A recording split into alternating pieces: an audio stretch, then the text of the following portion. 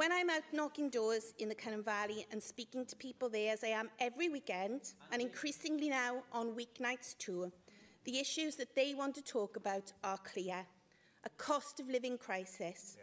Tory government which has starved our public services and brought the country to its knees. I regret that the Conservatives have brought forward this motion today. I do not regret it because I think I'm above criticism. I do not regret it because I think I have made and will continue to make mistakes. I am human. I am fallible.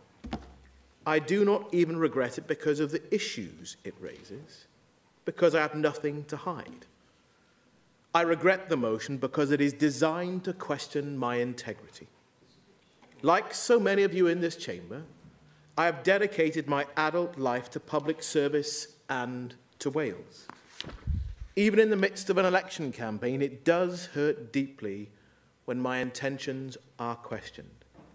I have never, ever made a decision in more than a decade as a minister for personal or financial gain. Never.